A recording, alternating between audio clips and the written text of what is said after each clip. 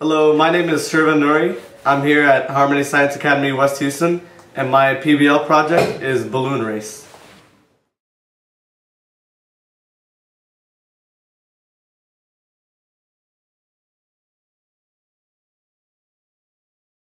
So the first step is to label your Erlenmeyer flasks, your 6 Erlenmeyer flasks, 1 through 6.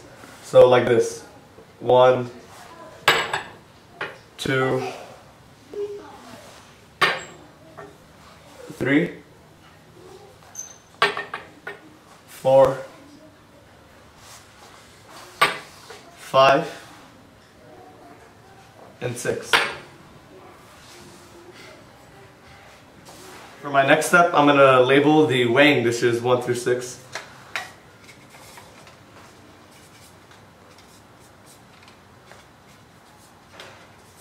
And in the first weighing dish, I'm going to put it on the balance. Now I'm going to weigh the first dish with 50 grams of sodium bicarbonate, and the second one with 1 gram of sodium bicarbonate, the third one with 1.5 grams of sodium bicarbonate, the fourth one with 2 grams of sodium bicarbonate, the fifth one with 2.5, and the last one with 3 grams of sodium bicarbonate. Now using the funnel, I'm going to pour in the sodium bicarbonate into each balloon. For the next step, I'm going to pour 60 milliliters of acetic acid solution into each Erlenmeyer flask.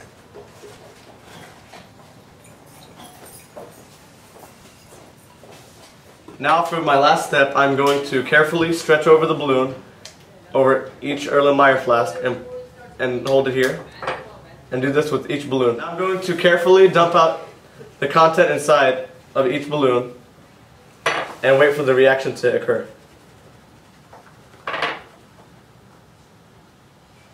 And as you can see, each balloon is filling up, and this gas is carbon dioxide. As you can see, each balloon filled up a different amount of carbon dioxide.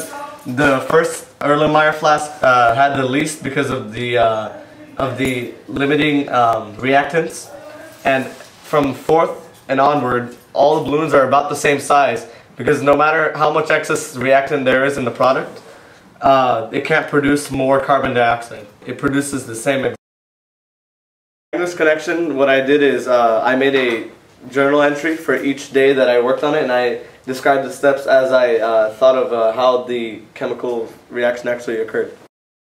For my social studies connection, what I did is I researched the history about stoichiometry, and I also connected it with real-life examples to how limiting and accessing reactants work in a chemical reaction and in real-life situations. Thank you for watching my video on stoichiometry, balloon race.